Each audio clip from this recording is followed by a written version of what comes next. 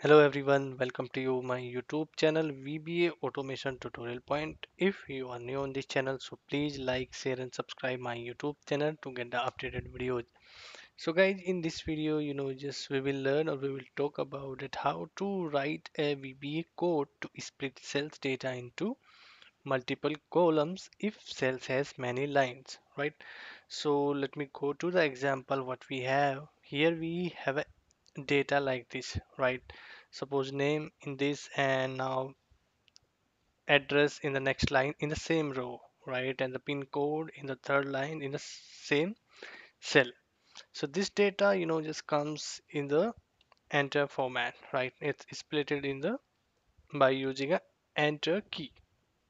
So how would I split this data into the multiple columns, right? So for this, I'm going to write a code. Here I have already written a subroutine name. So first I'm declaring a SST variable worksheet, and now I'm setting this work variable with the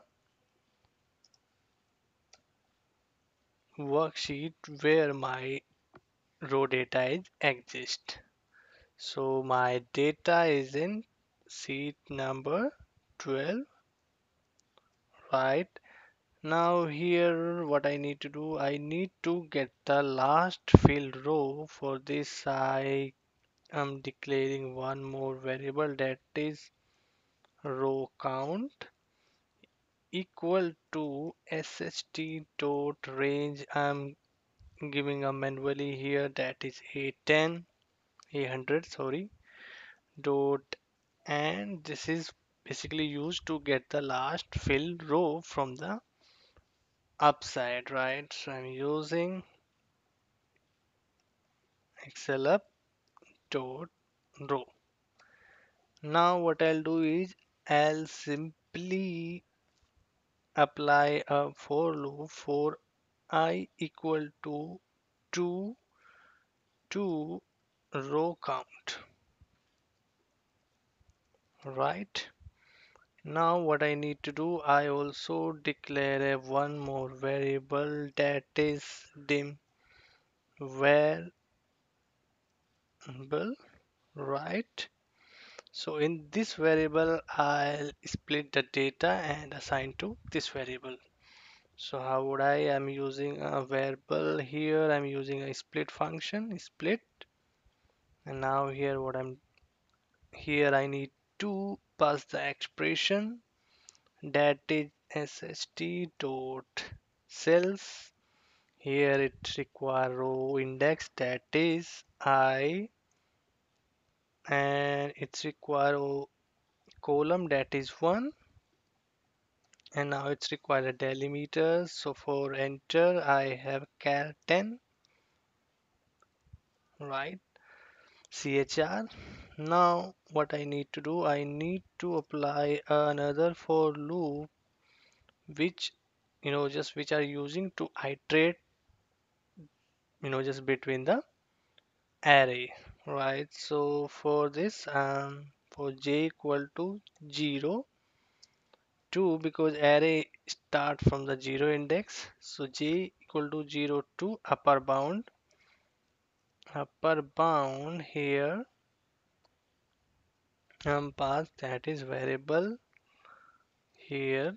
Now the next step is assigning the value to the different column, right, of the array. So sst dot cells, and here I'm taking I and j plus 2 because I'm starting putting the value from column number 2. So here sst dot cells now equal to variable,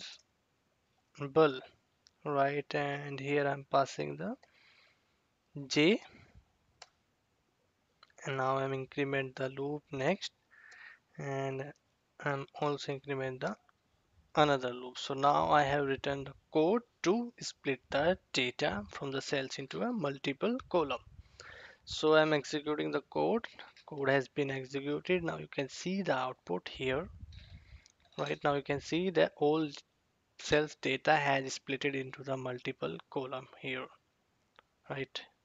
Name, address, pin code, like this, right? If you want to, just only the name right from this, so you can, just you can write the code as per your own requirement to, just remove the extra field or to get the actual data. So guys, that's it for this video. If you have any concern, any comment, so just please write your comment in the comment box. I'll get back to you on that, guys. So guys, thank you, thanks for the watching.